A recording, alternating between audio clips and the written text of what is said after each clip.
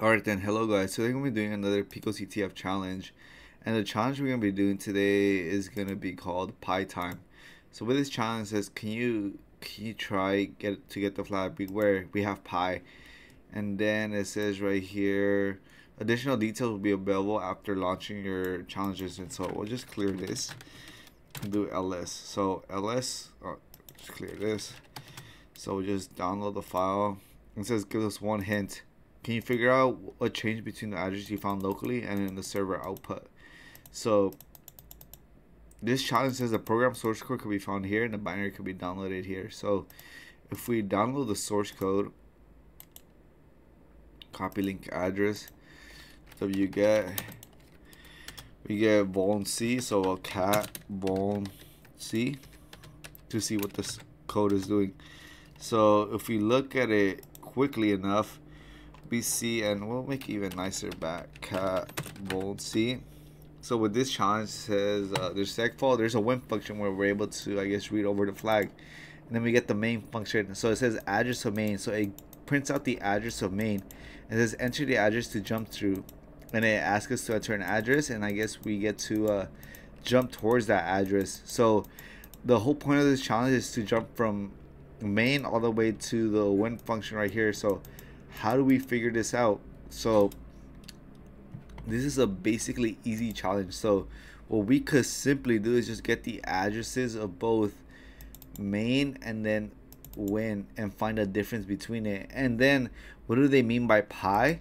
So basically we could look it up by here. So what does pi mean in binary exploitation?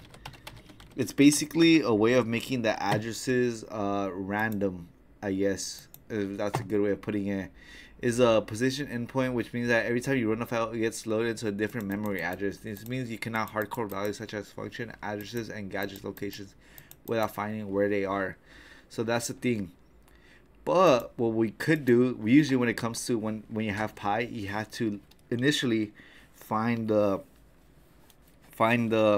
offset. So what's the offset between the main value to our win function? So we could simply find that just by going on right here and downloading the binary right here. So we'll copy this link address, wget, and that's gonna be vol. So now we could do gdb vol, and it's gonna run gdb. So now if we run this as main, we get the main functionality, which should print out 133D. So now if we this as win, this as win, we get that it's out 0127. So that's where it starts. So what we could do is basically subtract these two values, so 013D. I'm gonna whip out a calculator and then just make that small, and we'll just go a hex. Programmer. Okay, that didn't work. See? Oh, let's go right here. Then whip our calculator. So what if we type 133D? 133 D.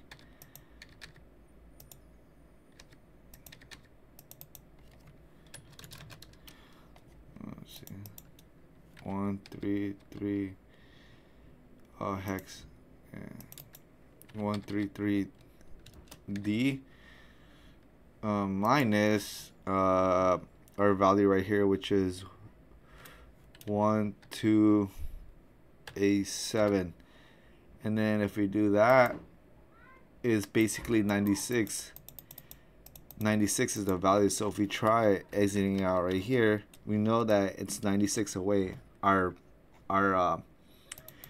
main from our win. So if we go right here, exit, type exit right here. Now if we try running ACH mod plus X to run as an executable, vol, and then now if we run vol, we get, this is the initial address, which is different from what we got right here, but we know the offset is 96. So all we could do is just grab this right here and just add 96. So if you go right here, and then we have a hex right there, so we can just paste it. Oh, that's not gonna work. Damn it. Okay, I just copy this right here. Damn it. Yeah. This is a bad thing. I'll just look up a random hex calculator. Then hex calculator.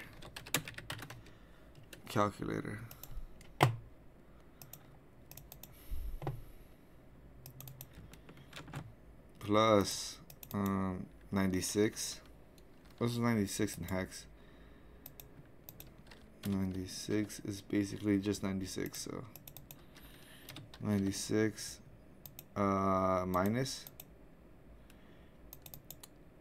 Oh, this will be the value right here.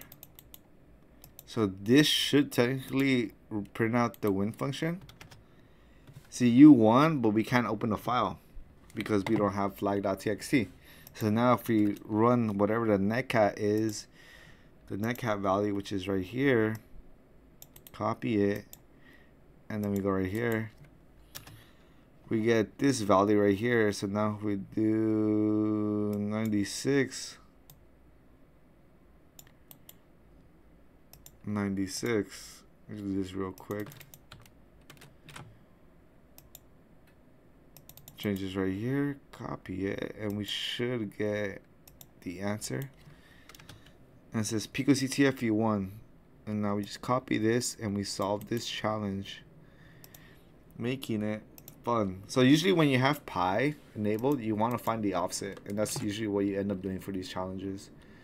So submit it, and we got this flag. So yeah, pretty easy. Hope you guys enjoy it. I know I did, and I'll see you guys in the next one. Peace.